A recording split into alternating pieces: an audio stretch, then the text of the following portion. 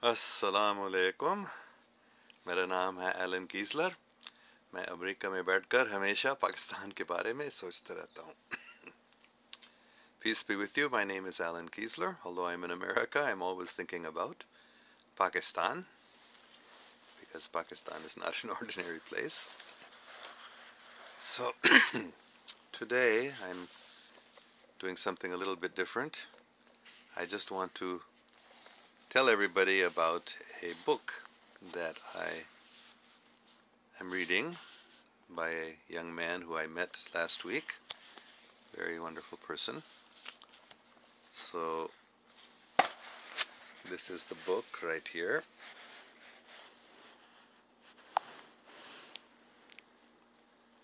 It's by Ricardo Gonzalez, Contact from Planet Apu. And here is Ricardo.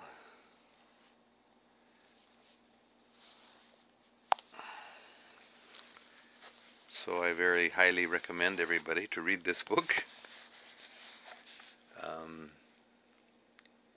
because, as I have said many times, there are many people visiting us from other planets, and although this knowledge has been suppressed by the mainstream media and by different factions that want to keep us from knowing about it, we have been contacted for a long, long time by people from many different civilizations outside of the Earth, or inside of the Earth, or even in other dimensions.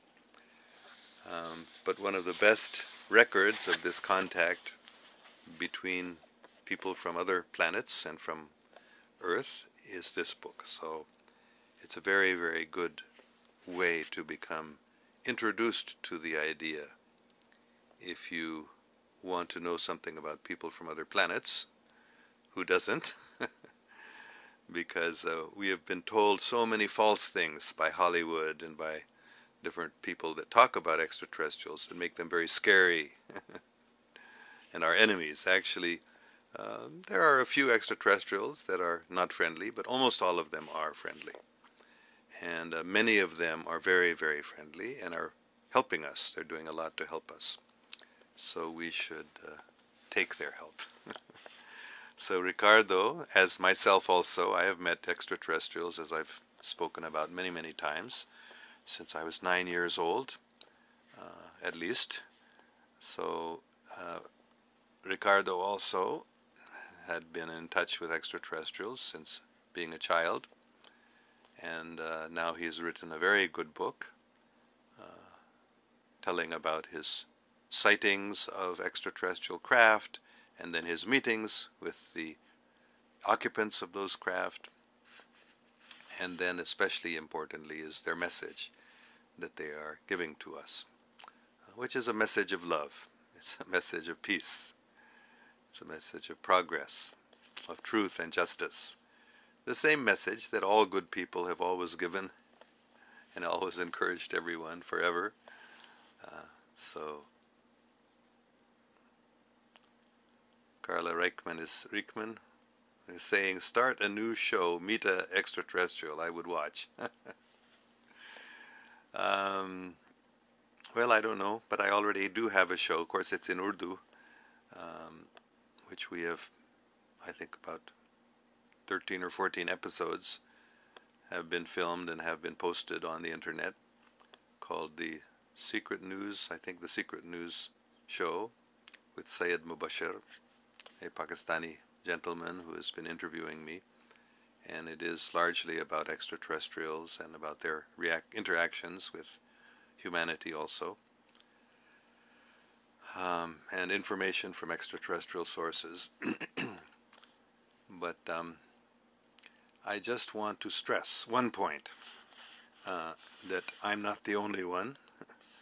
There are hundreds and thousands and probably tens of thousands or hundreds of thousands, if not millions, but certainly many tens of thousands, if not hundreds of thousands of Earthlings who have met extraterrestrials, and many of them have given their stories and written books about it. But this is a very good way to introduce yourselves, if you're not already familiar with all the people who are Meeting Extraterrestrials, then you should read this book. I recommend it highly, in which he gives very, very good scientific evidence and very clear evidence of the fact that extraterrestrials are contacting Earth, and they're very good people. So please look up Ricardo Gonzalez, Contact from Planet Apu. Planet Apu is from the Alpha Centauri, the nearest star that we know about, at least the astronomers talk about, which is about 4.2 light years from here. So that planet Apu, and they look very much like us. They are even related to us. They are a little bit taller than we are, mostly more than 2 meters tall, 6.5, 7 feet, some 8 feet tall even. But they look just like human beings. So Adnan Gondal says, my wife says I am alien. There are many of us who have human bodies, but who are in one sense extraterrestrial. Spiritually, we have connection with other civilizations from other stars and other planets. So maybe your wife is not completely wrong, Adnan CG. But because you probably do have some connection with other civilizations, although you may even not be aware of it. No, many people are not aware of it, but it is happening right now. People are contacting us from other planets, and you may or may not have seen extraterrestrial craft. Many people have that have never talked about it.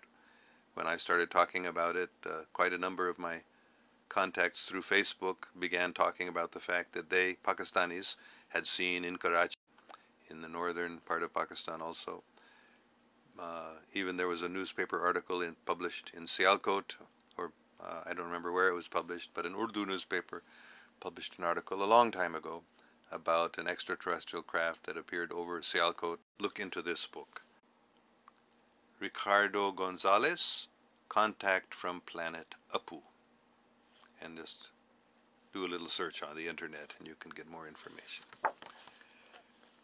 So I'm going to see if there are any questions or comments or suggestions from the start of this.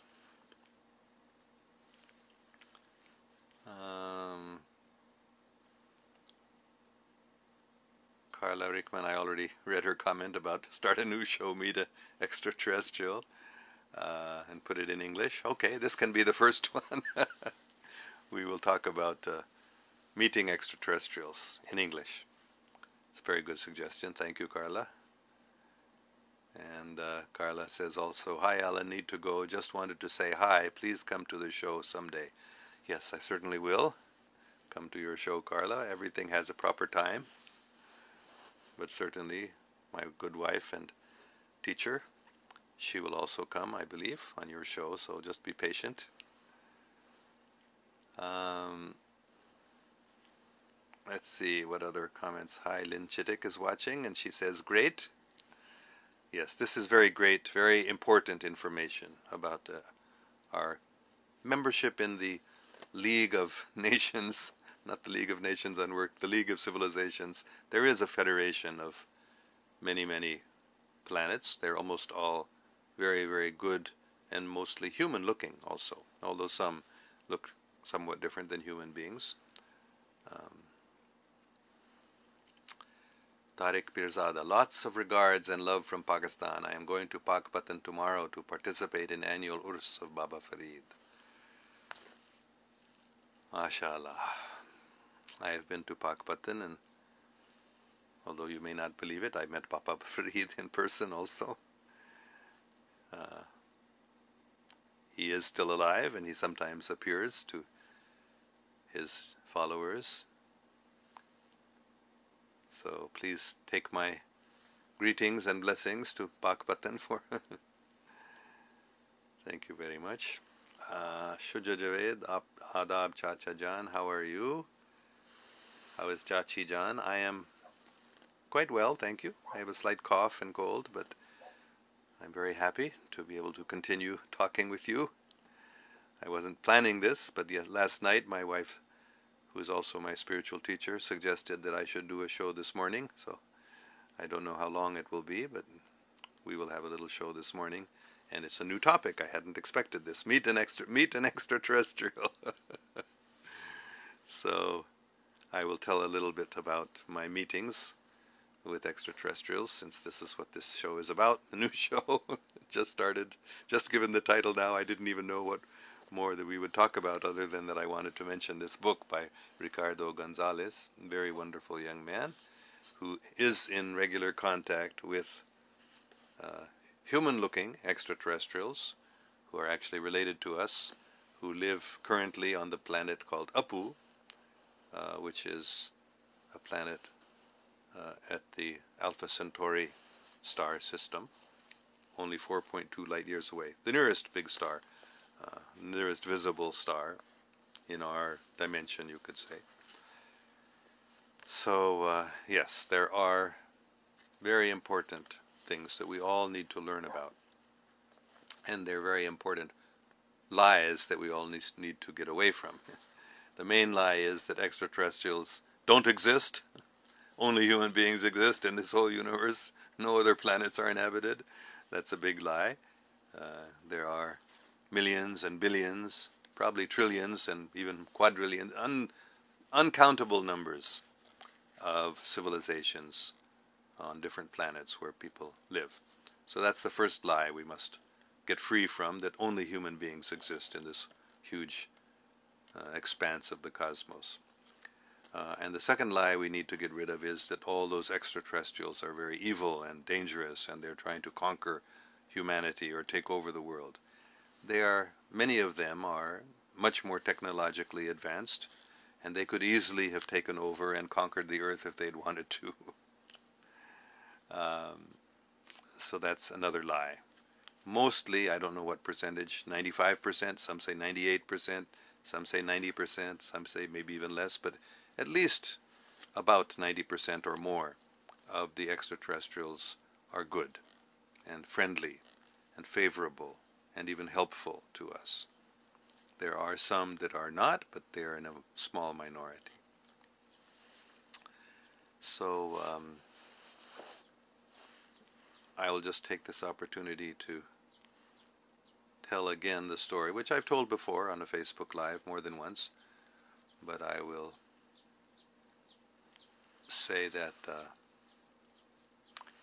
when I was 9 years old, I met an extraterrestrial for the first time that I can remember. And it was a woman, the captain of a spaceship, a typical flying saucer.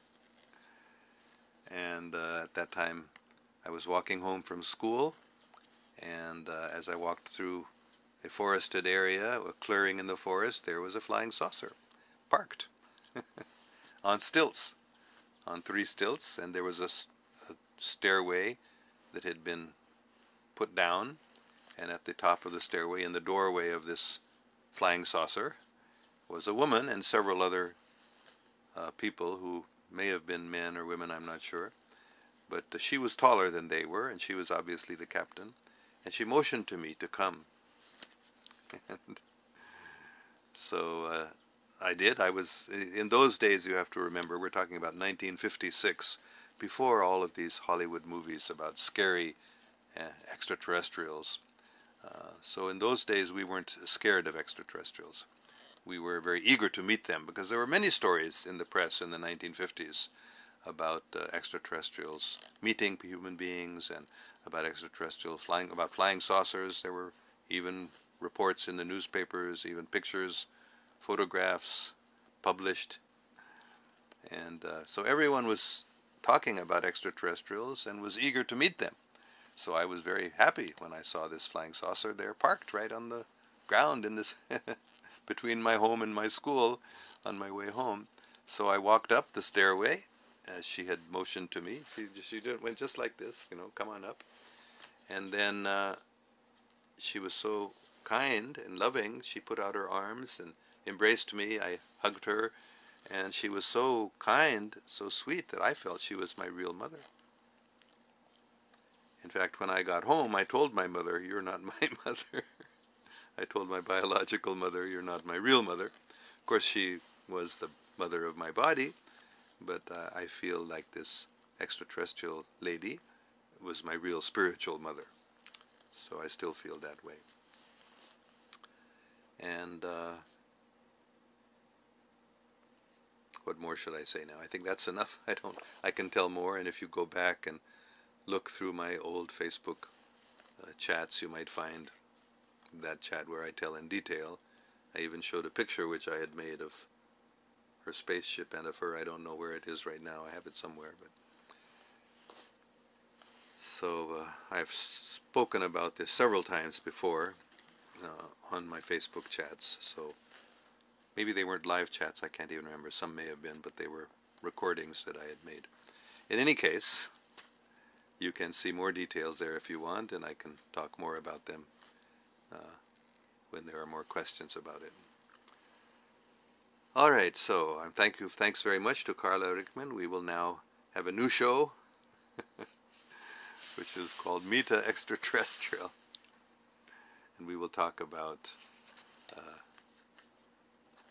extraterrestrials who are coming to our planet and meeting human beings.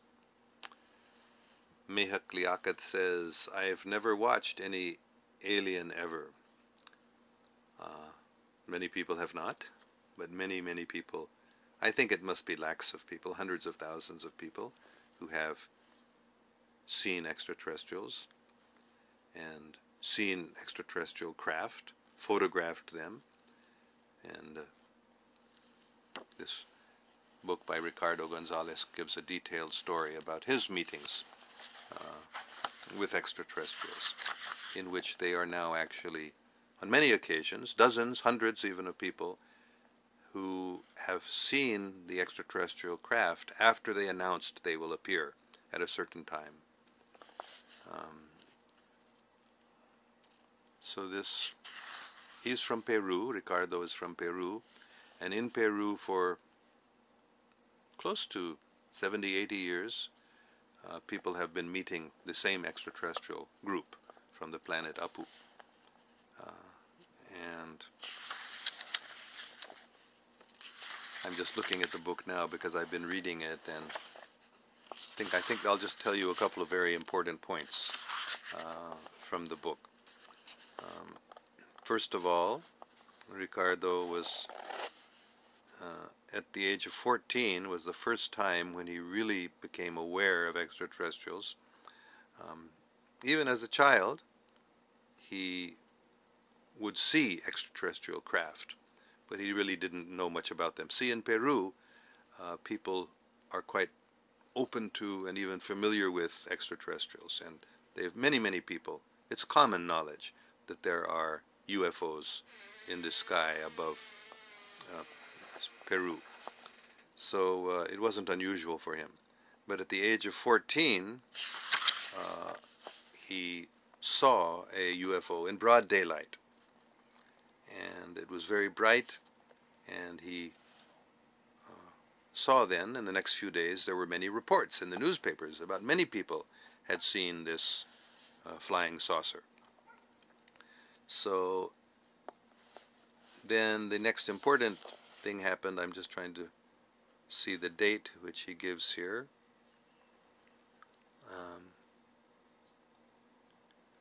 When he received a telepathic message. Yes, this is October of 1993, when Ricardo was 19 years old, and he heard a voice saying to him in his head, saying to him, "Be sure to keep looking." And the voice sounded like that of a young man who was communicating with him in a very friendly way. And he was stunned and reluctant to believe that this could be possible. And then he heard the voice continuing, "We are extraterrestrial beings, and we are contacting you." And then the voice said, "You will be given preparation so that you can meet us physically." And Ricardo writes he couldn't believe this, what he was hearing in his head. And he thought, because he was a student then studying for exams, so he thought maybe he's just fatigued from all of his study, and so he's having some sort of hallucination or why was he hearing this voice? Is it just his imagination? But then he replied to that voice, I need something that can prove this is real. And the voice responded, surprisingly, come up to the roof of your house, and there you will see us. So Ricardo said, I thought this is impossible, know what to do. But having nothing to lose, he says, I decided to go up to the terrace of their apartment. And his brother happened to be there, so his brother went with him up to the roof. And there they saw a UFO, a light moving in the sky. And they looked at each other, Ricardo and his brother, what is that? It's a UFO. So it was a dense red light, and it began to move in their direction, and then they could see that it was a triangular shape, looking sort of like a boomerang, and it just briefly came over their house, and then turned and flew back towards the Andes Mountains nearby. So they were so excited that they ran down to tell their parents and sister, and they all climbed to the roof too, and they all saw it. The parents and 3 children, they all saw that object as it was just leaving. So then this is what Ricardo writes. He heard a voice at that time after the craft had left, and it said something like this. We come with good intentions. As we proceeded with you today, we've done before with other people, and we will continue to do so. We will continue to do in the future so that they will become aware of our presence. You will not only be contacted by us, there are also other beings that are waiting. So not only these people from Apu, but there are people from other planets also who are contacting human beings. And when I met Ricardo, and I told him I had met extraterrestrials when I was 9 years old, he was very happy to hear that, and we immediately became friends. We felt like old friends. And so this was the first experience when Ricardo had this internal communication, telepathic communication. And he learned later that this being who was speaking to him was named Antarel and was from the planet Apu, and that he would meet him physically soon. So that is the first chapter of this book, which I've summarized briefly, part of it. So please be open. Don't be scared. Don't think I'm crazy. Don't think Ricardo's crazy.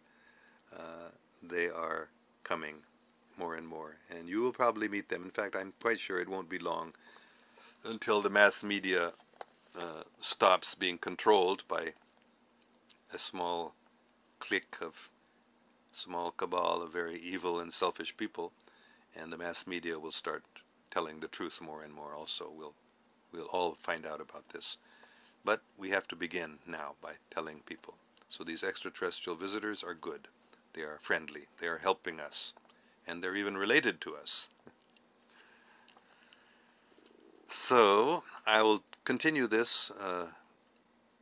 Maybe I'll just read parts of the book or tell a summary of each chapter so you can get some introduction to it, and you will be encouraged, I'm sure, to get the book or to find out more information about this. All right, I think I'm going to end now. I'll just see a couple of questions. Aisha Ali says, oh my days, amazing. Yes, this is amazing, but it's true. It's something it's amazing to us because we have not been told about the truth about extraterrestrials. But it's not really amazing. Misbah Sahar, from which religion they belonged? They don't really have different religions. They all understand that there's one God, and we are all servants of the same God. We may have different types of ways of understanding God and worshiping God, but they understand that there's only one religion, which you may call it by any name. You may call it Deen, you may call it religion, you may call it Islam, you may call it truth. It doesn't matter what you call it, but there's only one religion, which is that there is one God of everything, everyone, and we are all members of the same family, servants of the same God. So we should be friendly with each other. Human beings, at least all members of one human race, all descendants of one Adam and Eve, that's the way we understand it. We're all brothers and sisters, literally. We should be friendly with each other. We should not be fighting with each other because of thinking we have different nations, different religions, somehow other people are our enemies. No. Certainly even people from other planets are our friends, so why should we be unfriendly with our own human beings, our own human relatives? All right.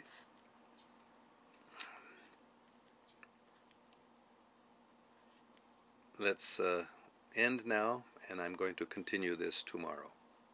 So we will do this show in English, because I have been doing, you can see, if you did, it will be very easy for you to find if you go down my Facebook page a little bit, go down this page, you can see the secret news show. There I think were 13 or 14 shows. Each of them is about half an hour, some a little longer, which we're talking about extraterrestrials and about, well, maybe talk other issues too, but mostly about related to extraterrestrials and secret space programs. Okay, thank you all very much. If I can, I'm going to continue this daily at 7 o'clock. Meet an extraterrestrial. Or maybe we'll have some other name, but that's what Carla suggested. But it will be, we'll talk about extraterrestrials because it's a very, very, perhaps the most important topic for us Earthlings to understand today. That we are not alone, that there are many other planets that are inhabited. Many of them look just like us. Many of them are related to us. So let's enjoy this show. Meet extraterrestrial. Peace be with you. Allah Hafiz.